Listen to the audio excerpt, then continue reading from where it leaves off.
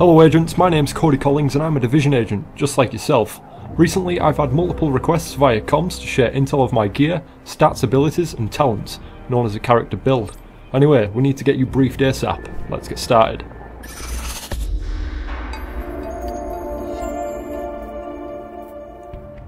This build that I'll be sharing with you today is one of my favourite builds. It's an electronics build that focuses on the sticky bomb ability, and it's great when playing solo in the dark zone. This build allows you to deal high amounts of burst damage that ultimately kills your enemies before they even have a chance to heal. The high skill power, thanks to the electronics, allows you to be able to have excellent healing capability too. This build also enables you to go on the offensive against groups of enemies, especially during an extraction, and believe me when I say, this build can ruin a person's day. Anyway, now that you get the idea, let's dive into the details. My two chosen abilities for this build are the sticky bomb and first aid. All gear is recalibrated to boost sticky bomb damage or the blast radius. That combined with high skill power often results in high amounts of damage when using the BFB modification. With my damage output currently at 203,000, a radius of 5.29 meters and a cooldown of only 42.5 seconds. When using the BFB sticky bomb, you want to open the fight with it, that way it'll cool down as you're fighting. Secondly, make sure you hit your target. I often see other agents just rushing, and it results in a miss and a complete waste of the sticky bomb. It's also much easier if you shoot the floor and don't directly try and fire it at the agent. Thirdly, make the most of choke points so your enemy can only move towards or away from you. If you do this, you'll greatly increase the chance of landing that perfect sticky bomb. Alternatively, you might want to use the flash modification. This deals some damage while blinding, staggering and disrupting the enemy, making other agents unable to use any abilities for a short space of time. It's also very effective against crowds of NPCs and recommended when playing in a squad. For my first aid ability, I like to use the overdose modification. This makes healing very efficient and also grants an overheal if your health is at near or full health. With my overdose healing for 57,000 health and a cooldown of only 27 seconds. Even popping this ability at the start of a fight can be good too. You might waste a small portion of the heal, although the overheal will give you that little advantage at the start of a fight, and while fighting, you're allowing that ability to cool down too. As for the signature skill, I personally like to use Survival Link when playing solo. This increases damage resistance by 80% and increases movement speed by 30%. It can often save your life. That way if you start taking a lot of damage too, I can pop it, sometimes heal, and turn around and drop the enemy, just like I did there. It's also very useful if you're outnumbered and in need to retreat, or if you're just chasing a rogue and really want to catch up and get that kill. For the talents, I like to use Chain Reaction. This talent turns the BFB modification into a WMD modification.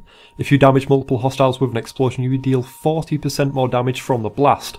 So my current 200,000 damage will now deal an estimated 280,000 damage before resilience is applied. And if you open with a frag grenade too, that also takes a bonus from this talent. So if a bunch of agents are all stood around ball to nutsack like this, then you're practically guaranteed it's going to result in multiple tangos down. And if the RKIA, you want to be Oscar Mike before they return. The second talent I often use is Critical Save.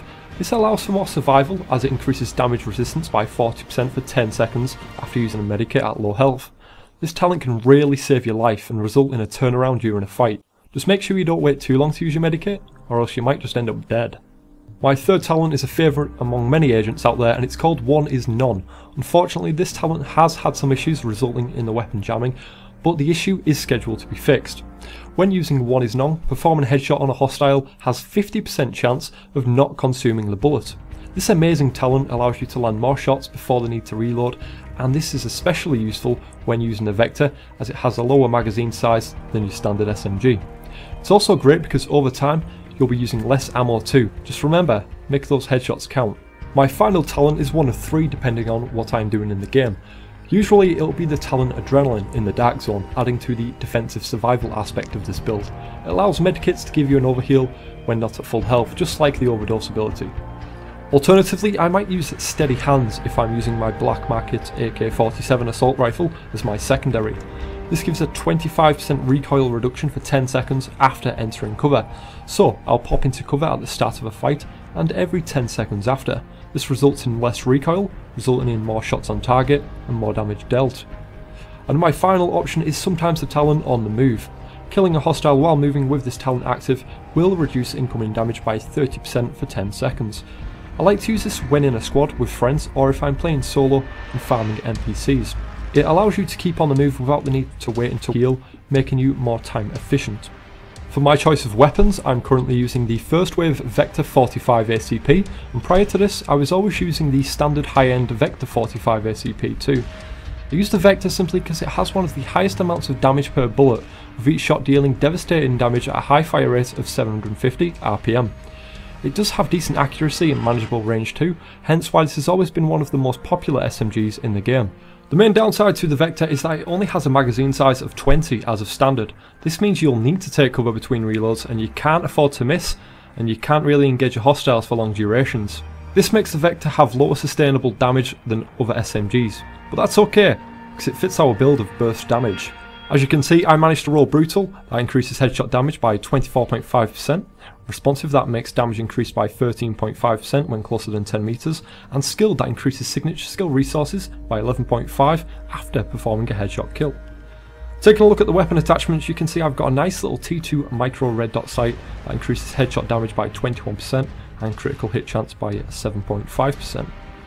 An extended magazine is essential with the Vector. As you can see on the bottom here, it increases the mag size by 100.5% and critical hit damage by 37% too. On the underbarrel, a PEQ laser increasing hipfire stability at 31.5%, great for those close range engagements, and additional stability of 49%. And finally, a muzzle brake increasing stability by 37% and critical hit damage by 34% as well. As my secondary weapon, I like to be equipped with the custom M44 sniper rifle. This way I'm effective at both short ranges with my Vector and long ranges with my M44. The sniper rifle allows me to pick off a group of enemies at distance without putting myself at risk. The M44 has one of, if not the highest, damage per shot out of all of the sniper rifles, although the rate of fire isn't as fast as the common favourite, the first wave M1A. Personally, I don't like the M1A as much as the M44. The recoil on the M1A is relatively high and unpredictable as it bounces off side to side, and the time it takes to reacquire your target in your crosshairs is about the same time it takes the M44 to load another round into the chamber. I'd like to also add that I prefer the M44 as it gives a greater sense of satisfaction when each shot lands on target, the only difference being that you really need to make your shots land. As you can see, I managed to get the Deadly talent on my M44 for a 26% critical hit damage bonus. It also has the Talented talent, but that's not currently active. And with the third talent being Cool Headed, reducing all skill cooldowns by 5.5% after performing a headshot. Moving on to the attachments, I have the MK4 M5A2 scope, which is a ×15 magnification scope. This makes it really great for long range engagements, allowing me to get maximum precision on my shots. It increases both the headshot damage and optimal range by 21.5%. The extended magazine increases the magazine size by 102.5% and critical hit damage by 31%, with the hand stop increasing accuracy by 20.5% and initial bullet stability by 36%. And finally, the muzzle brake has a 31.5% stability bonus and a critical hit damage bonus of 32%. For my sidearm, I like to use the double-barreled shotgun, because I like something that packs a punch.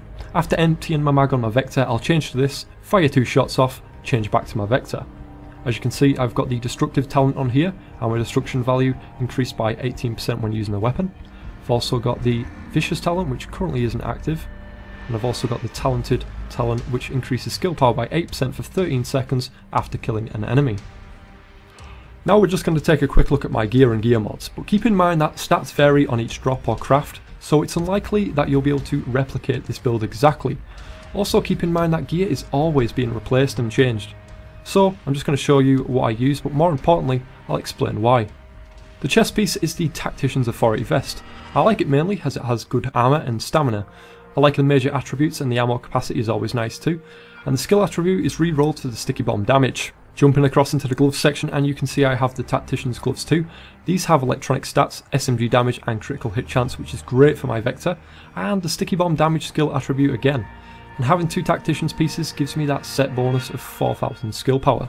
Here you can see the gloves and the vest in that burgundy red colour.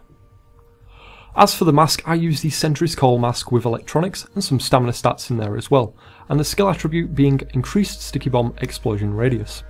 The mask also has a mod slot that I've put a prototype stamina mod in with 152 stamina and 1.5% critical hit chance. And this is me with my mask on, and it's amazing because it stays on my face without straps.